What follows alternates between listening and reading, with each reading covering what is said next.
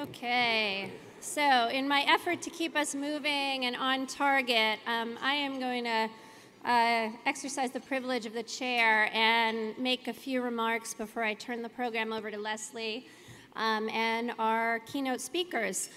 So, you know, if timing is everything, I have to say the spring of 2012 was a really good time, and I think in this room of fellow travelers, you know what I mean. And I have to admit, you may be the only room of people that actually know what I mean. It's true, but we had the nail-biting roller coaster ride of the SOPA-PIPA battle, and then we had the Supreme Court decision in the U.S. v. Jones case, and then we had the release of the administration's Consumer Privacy Bill of Rights. I mean, are you salivating yet? Like, this was like a heady time, right? I know, I'm a nerd, right? I'm a policy nerd, but these are all game changers in their own sense, but what I want to suggest that each is really a beginning and not an end, and each of them poses more questions than answers. And I thought it would be a good time to reflect upon what some of those questions are and what I think we ought to know are some of the answers.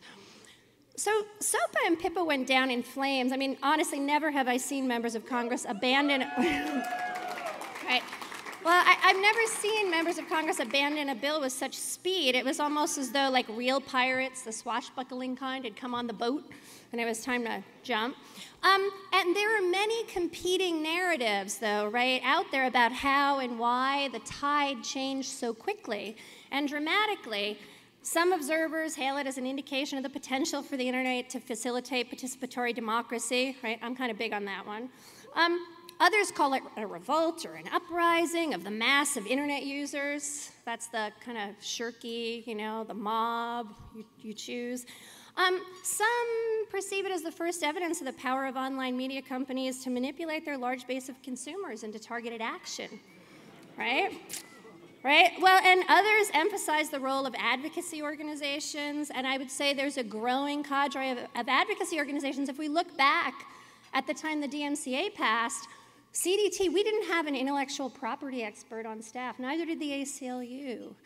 EFF was in transition. I mean, this is a really different time, right? And so we have this growing cadre of technical experts focused on protecting innovation, freedom of speech, against overzealous copyright protection schemes. Others view it as a very simple money story, right? That this is evidence of the tech industry coming of age, resulting in a steep increase in investment in lobbyists. Each of these narratives, right, is embedded in a very particular idea about the relationship between social movements, technology, and democratic and civic engagement. And what I can tell you right now is that no one knows the answer, right? Everybody's holding onto their piece of the elephant. And I think the question, which is a really important one to ask, no elephant? Sorry, a donkey. A donkey. I'm sorry. We can be holding on to our whatever collective elephants and donkeys, but I will say that you each only have an ear, okay?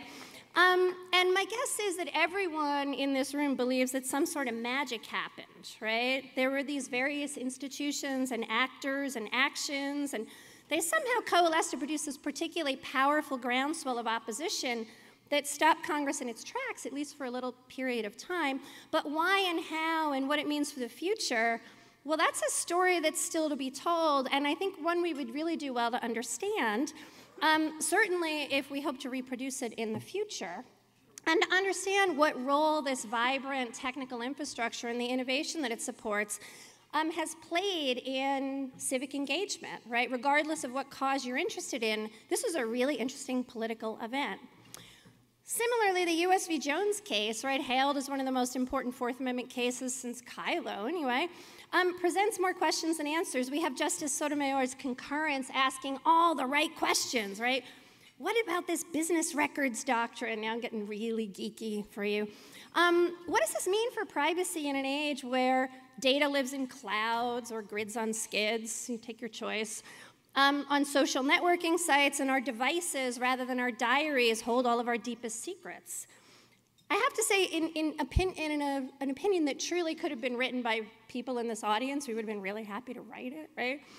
She really sets out all of these questions, and then we have this wonderful concurrence basically saying, and this is an issue that Congress needs to be looking at because it involves some really sophisticated line drawing that the courts are not so comfortable doing. All of this, seems to kind of set the stage for the sort of work that the Digital Due Process Coalition has been actively pursuing, right? Trying to develop a collective, consensus-driven understanding of what privacy requires in a fully networked and digital age. But here, too, we have a whole host of questions about, one, whether or not Congress has the will, and perhaps whether the forces that produced a groundswell of opposition in SOPA and PIPA debates can drive a positive reform agenda, right? Because that's what this is. We're pushing a big, heavy boulder up a hill. The courts can be helpful, but I think we all understand where we're headed and the kind of work that we have to do together. Finally, a cornerstone in the administration's Privacy Bill of Rights is the use of this multi-stakeholder process to tailor rights and obligations to specific industries. The creation of this venue offers an opportunity for the sustained, sophisticated discussions required to identify and address privacy risks as we enter the age of big data, right? Powered by the Internet of Things, social network sites, and user-generated content. Yet here, too, the questions remain. During the late 90s, we saw a privacy community of activists, advocates, and academics spring up and push forward ideas once given a forum to do so at the Federal Trade Commission, bridging across disparate communities to try to develop innovative, kind of bottom-up, multi-stakeholder solutions. Is this same sort of multi-stakeholder process one that is certainly near and dear to CDT's heart, which was multi-stakeholder before it was cool? Right? Is this going to work in this new forum? And the legitimacy of this sort of process, right, it can't depend solely on it being open and multi-stakeholder, right? It also has to depend upon the public policy outcomes of the process. How are we going to think about those? How do we make sure we have the sorts of procedural and substantive legitimacy as we move into this new experiment in how to do internet policy around privacy in this environment? So this year is off to a really exciting start. There's a sense of new beginnings, playing fields opening up, and I think much more room to run. I think if we learned anything from the past successes, everything from Jerry's experiences with ECPA reform, to the CDA, to the SOPA-PIPA debates, internet policy, like the internet itself, is best built in collaboration, through dialogue, where possible, through consensus, and always with an eye on innovation that empowers individuals in their roles as citizens, innovators, and creators. It's a fabulous year, and I'm really looking forward to spending much of it with the people in this room. So with that, I would like to start off. Tonight's program features speakers who have pushed the bar forward in terms of innovation in the internet, and it is my sincere pleasure to introduce Leslie Harris, President and CEO of CDT. To most of you, I know Leslie needs absolutely no introduction, but I do want to recognize the fact that under Leslie's leadership, CDT has grown as far as staff, and I think more importantly, in terms of global reach and vision. And with that, I'd like to invite her to the stage.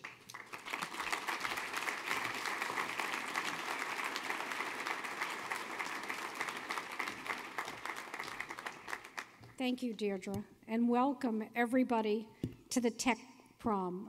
I'm sorry that we're missing a few of our stalwarts since we weren't able to sort of mesh this conference with IAPP, and the cool kids are still partying at South by Southwest. And yet again, yeah, I know cool kids, I see you. This is CDT's most successful Tech Prom yet. Thank you all.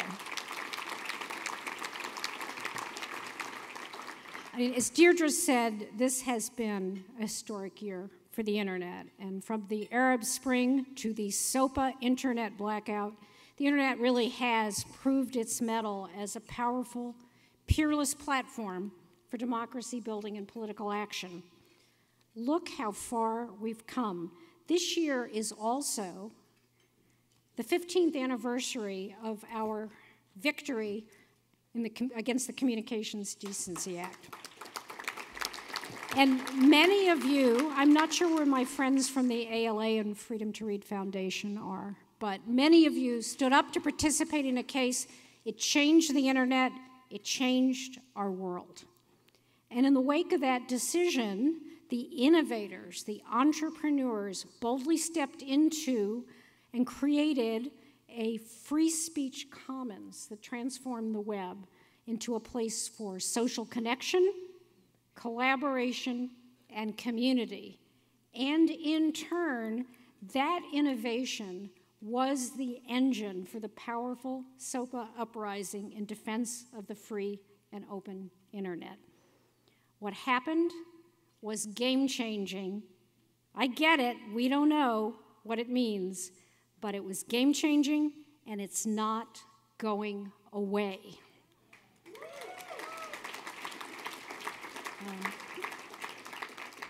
I don't see an easy path forward on the issues that drew us to battle, but I do know this.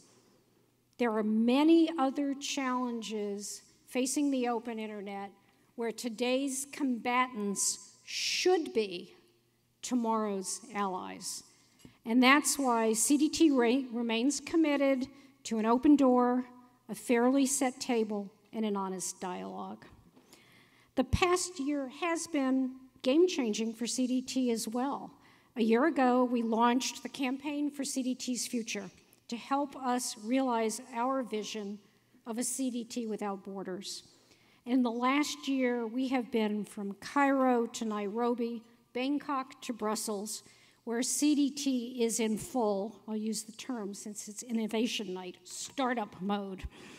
And we could not have done this without the generous pledges many of you have made to this campaign.